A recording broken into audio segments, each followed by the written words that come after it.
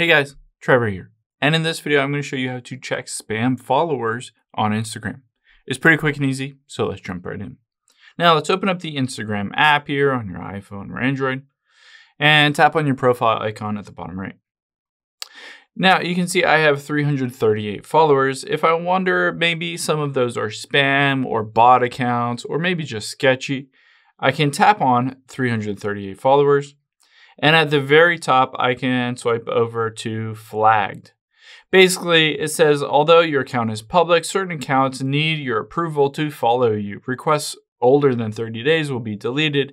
You can change this at any time. So it will flag certain basically people that it thinks might be sketchy or might be spam or might be a bot. You can also go to 338 followers and here you can see flagged for review 13 followers. So I can go there and it says you can remove spam or irrelevant accounts from your followers. Let us know if we're getting it wrong by basically tapping the three dots and you can say, okay, that specific account is fine, but you might want to go through this list and just see if there are certain spam or fake or bot followers on your account. I hope this helps. If it did, hit the subscribe button down below. It really helps me out. And I'll catch you on the next one.